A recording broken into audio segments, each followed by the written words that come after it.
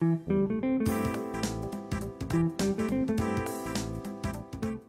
we're very fortunate today because we have some wonderful people who are endorsing Judy, and so I'd like to introduce them first. First we have Nick Valentine. Woo! Thank you. I bring a little different outlook to this today. Some 3.5 years ago, the City of Newburgh, in an overwhelming majority of like 70%, that's not what you got, but you did pretty good, okay? But the charter was changed. And it's been a remarkable 3.5 years if you've watched the City Council and its decision making. We have a city manager now that was chosen by a supermajority, not just a regular majority. That meant an awful lot. I was through all of the years of a simple majority, and the city managers would come and go like a revolving door.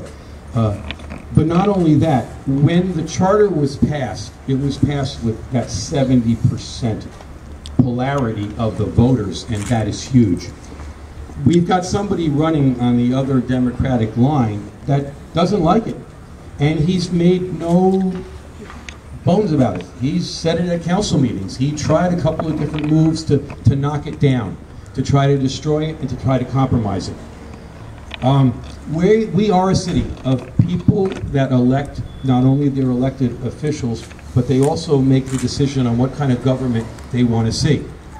Judy has said that this is the type of government that the people want, and she has fought for that over these last 3.5 years. So if we do not re-elect her, and he does get in, he will do everything in his power to try to knock this down, whatever way you can. And by the way, he's an attorney. He'll try to look at every little way to twist and turn.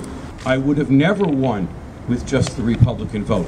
So I did an outreach to every citizen in the city and every voter, every block association, and I said, you know what?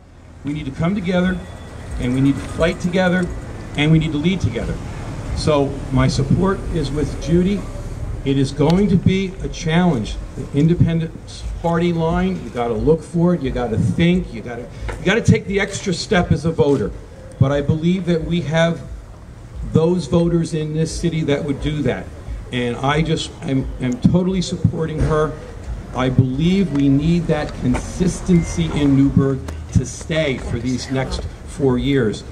Because the new people, and there's a lot of you out in this audience, and I know it, the new people are watching what happens in November and whether or not they decide to move here, open their business here, raise their families here.